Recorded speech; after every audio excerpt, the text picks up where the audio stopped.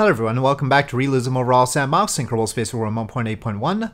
In a recent video, I had discussed my 3 spaceplane designs and asked which one people wanted released. I released the Shinkansen spaceplane since it was the overwhelming favorite.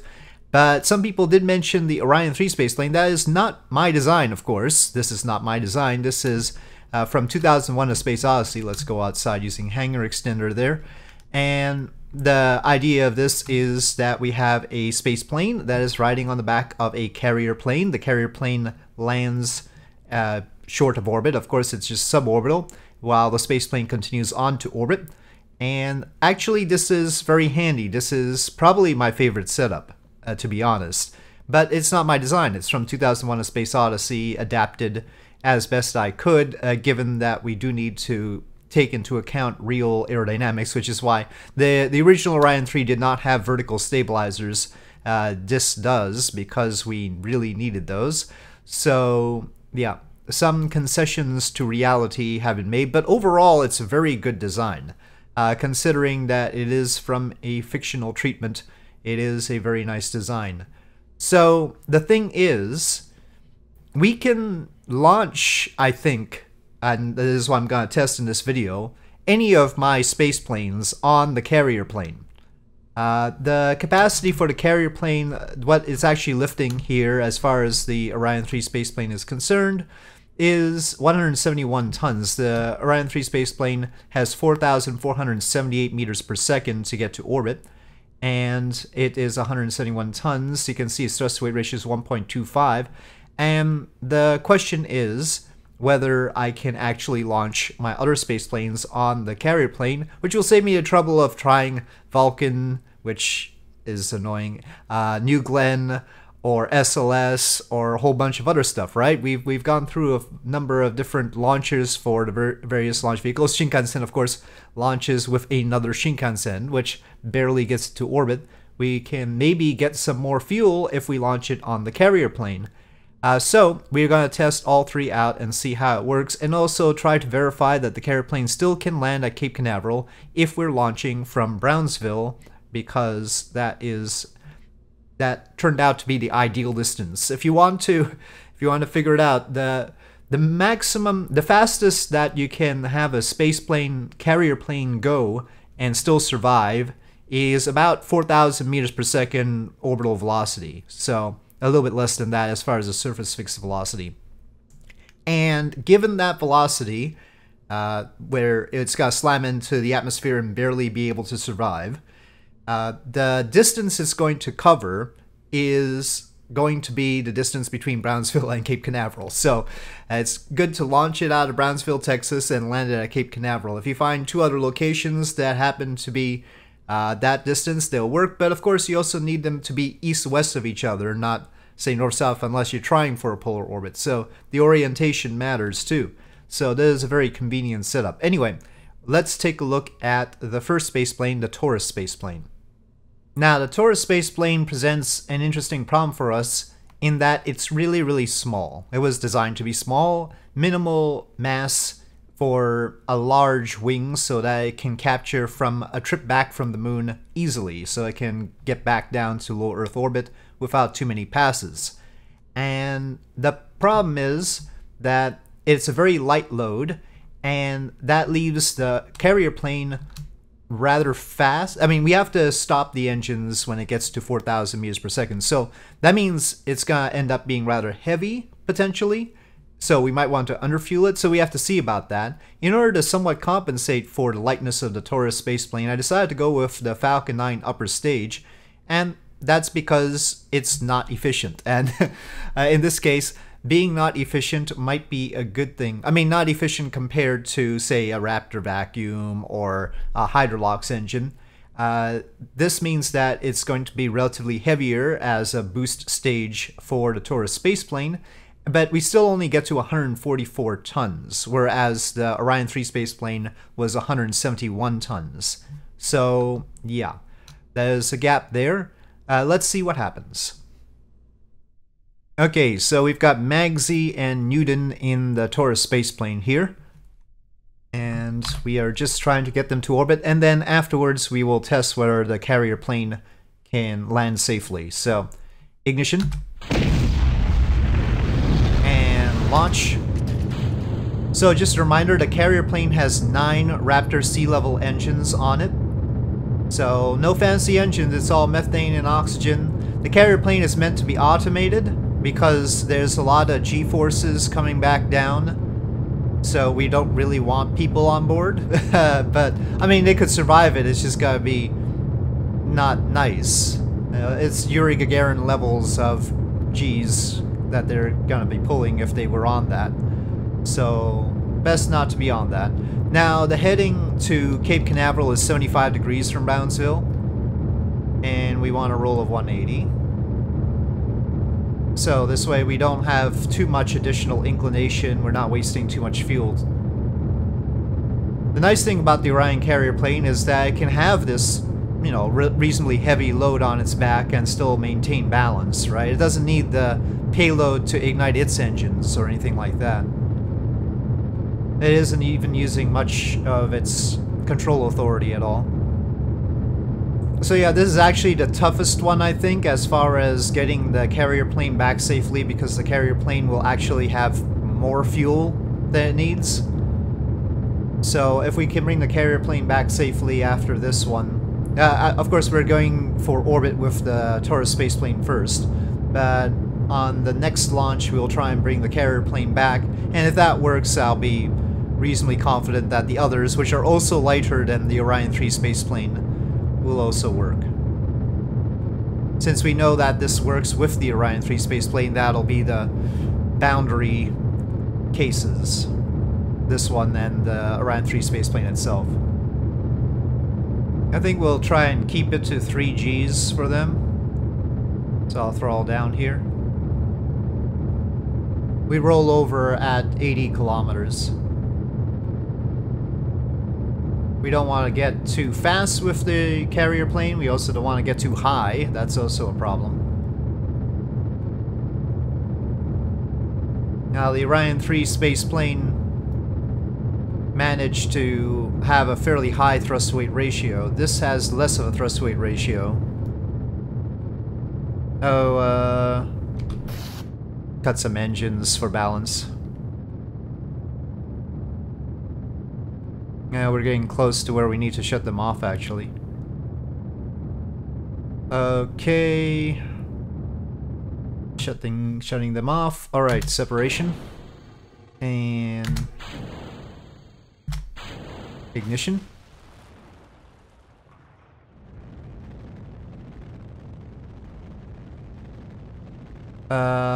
Direction.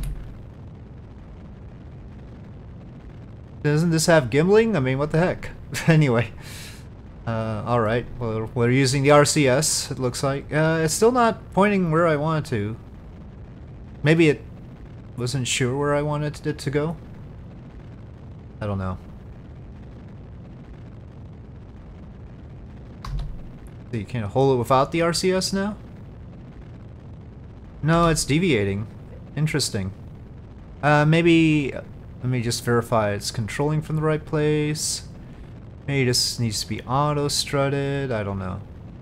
Yeah, one important thing for the stages that we put at the back of whatever spaceplane we launch is that they not be too wide, right? The diameter is not too much bigger than the spaceplane itself. Otherwise, the spaceplane's got to be suspended really high above the carrier plane and cause extra drag like that. And of course the top of the tank of the stage is going to be a problem too for drag. This is a fully fueled Taurus spaceplane, by the way. Some of the other launches, like on the Vulcan rocket, we did not fully fuel it. It was only partly fueled.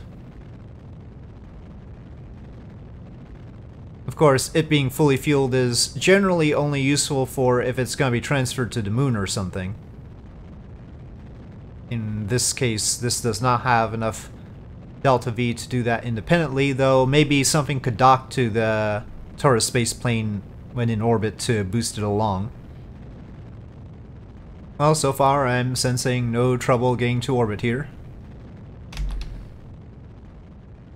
We're just passing Florida.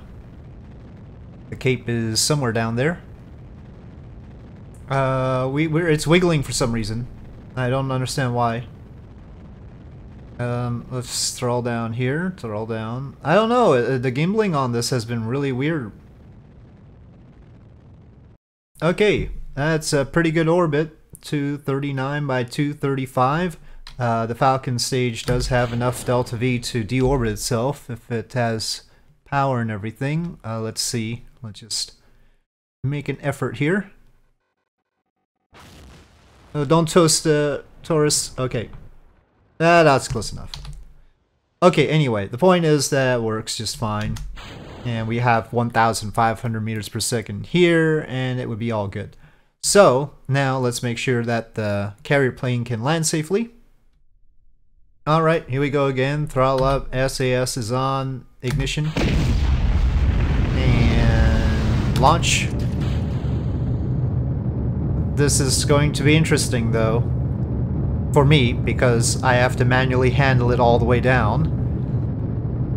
Technically, it doesn't have to be a dead stick landing. We do have J-58 jet engines on it, as well as the kerosene for those. I'm pondering having a space program with just 3 launch vehicles. This, SLS, and Starship.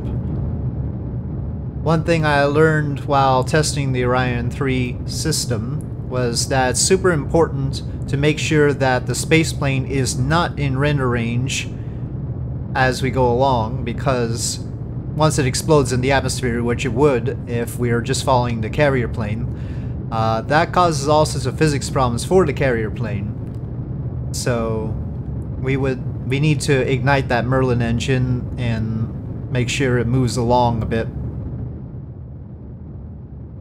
And shutting down, and separation, and ignition. Okay, so that's off. This, I don't know where it's controlling from. Control from here? Oops. Alright, we'll probably need this. Roll 0. I see some RCS firing. We don't need any engines on. We've got a substantial amount of methane and oxygen there, probably 40 tons. Yep, it's out of render range now. That's good.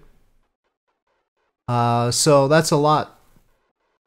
I might want to dump some, but I don't want to dump it such that we don't have any left, because we obviously need it for RCS right now.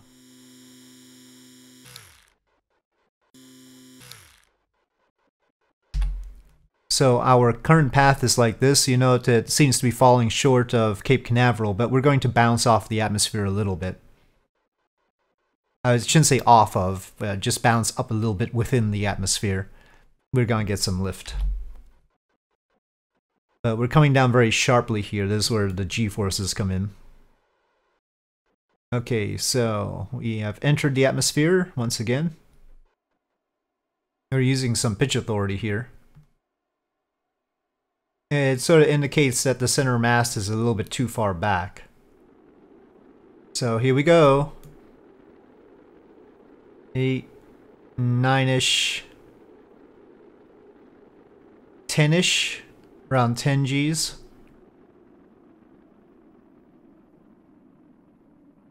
And then we get lift here for a little bit.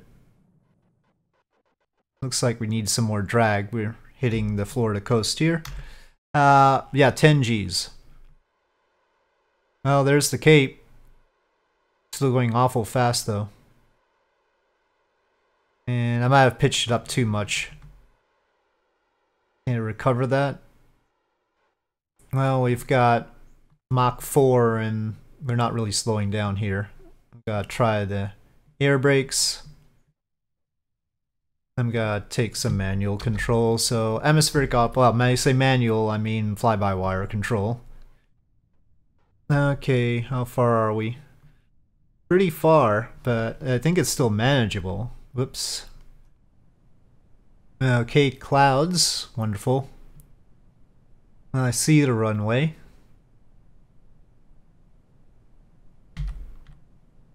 Get into locked view. Landing gear down. Okay, coming in here.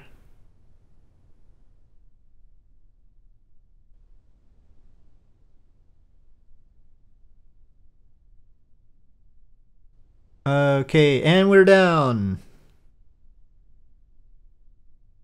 Okay. Pretty gentle except for the 10G part, you have to admit. Nothing too horrible with this.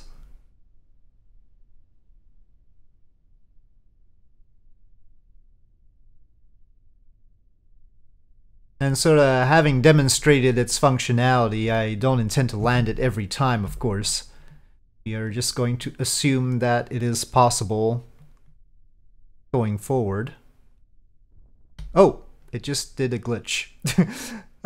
It just did a glitch. It just to mess with me. You'll have to rewind the video a bit if you missed it, but it just randomly decided to hop up there for no apparent reason and cause one of the body flaps to be destroyed. Just because this Kerbal Space Program. Anyway, so other than that, all is good. Let's try the other two space planes. Next up, the Shuttle Mark II. Now, in the case of the Shuttle Mark II, I had to make a custom stage. We're using BE3Us here, so two of them like that. But the upper stage of New Glenn is too big, right? It's 7 meters, so it wouldn't fit very well on top of this. So I decided to just make a procedural tank with the hydrogen and oxygen there. And we have 4,281 meters per second with it, which is less than what we had with the previous one, and also less than what we have with the Orion 3 spaceplane. And that's because we are carrying, we're carrying all the fuel to transfer to the moon. So it's a lot heavier, but it's not heavier than the Orion 3 spaceplane. It's 167 tons, or 169, one of those two. So yeah, it's much closer to the Orion 3 spaceplane than any of the other versions. Okay, well, this is how the Shuttle Mark II looks on the back of the Orion 3, well, Orion Carrier Plane. I don't like to call it the Orion 3 Carrier Plane because I want Orion 3 to be specifically the space plane. But anyway, it's or this whole system. Whatever. Anyway, ignition. And launch. There is a matter of whether the Shuttle Mark II can actually abort using its abort motors from this, given that that's supposed to be at the top of the stack, and this would be a little bit dangerous. At least it's sloping down, but you know, at least it's not like a 747 with a hump on the top standing in the way there, but you know, still, the launch escape system might not be the most perfectly safe system in this situation. And again, it's 4,000 meters per second orbital velocity if you want to keep it to that 10 Gs. Still wiggling a bit though. Okay, separation and ignition.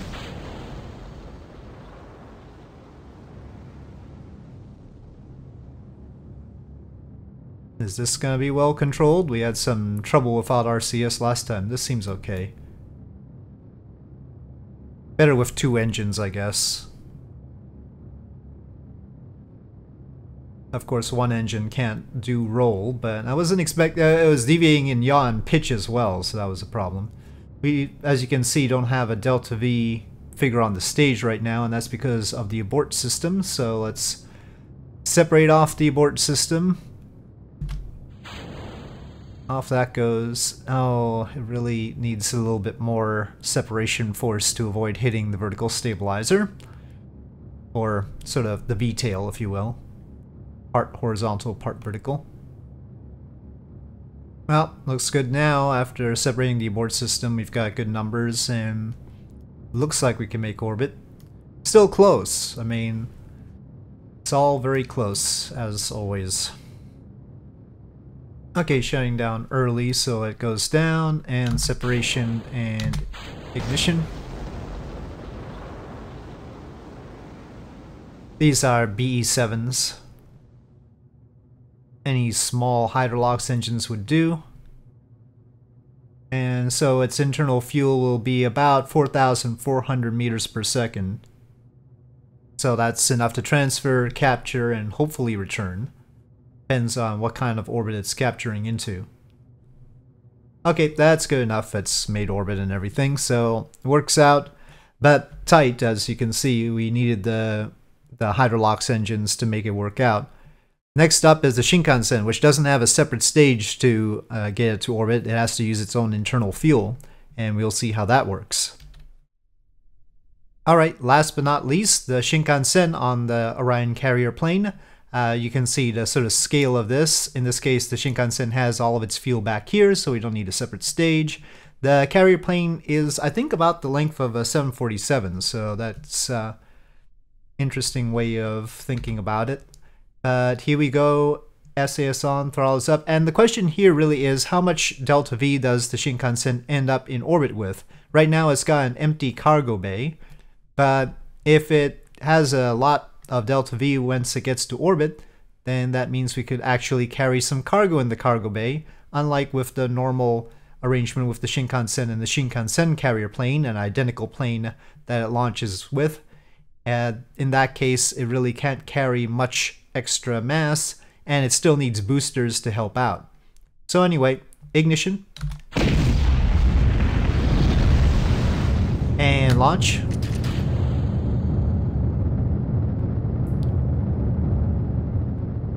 Okay, rolling.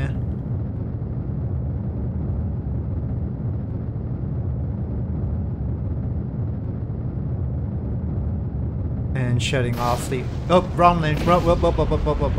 Okay. It turns out I have action groups shared. That's inconvenient.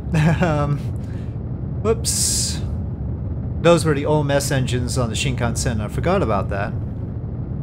Okay.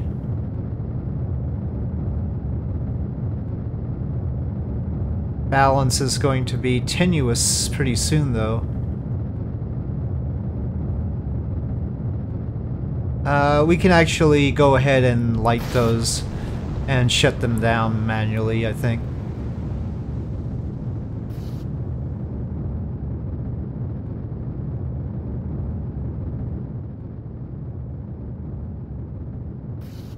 Not ideal, but forgot about that little detail. Let's hope it stops rolling around. Well, we'll have to take that. Alright, separation. And ignition. And we also have to extend the nozzles and make sure they're in the right mode. Okay. Hopefully not too worse for wear. 6,000 meters per second you can see it starts off with here. And a high thrust weight ratio at that, so we can actually pitch down too. I mean, really, it's almost enough to transfer to the moon like this. Normally we would have to bring up 100 tons of propellant to fill it up. Now, of course, filling it up isn't what's necessary to transfer to the moon. Even with half tanks, it can get to the moon. But this definitely cuts down on how much we need to refuel it in order to make a lunar transfer and capture possible. Don't transfer to the moon without the ability to capture around the moon. But yeah, well, I mean, unless you're doing a flyby, I suppose. So yes, it's got lots of fuel left, which means it can carry a pretty good load in its bay if we decided to do that. So that's interesting. All right, 50 tons is really nice. But yep, so that concludes my testing this time. Can I replace all those fiddly little launchers with my Orion Carrier Plane? It's possible. It's very attractive, and it's reusable too, at the first stage at least. So yeah, in this case, the whole thing would be reusable if I could safely return the Shinkansen, but that's always a little bit touchy. Its acceptable flight envelope is really, really narrow.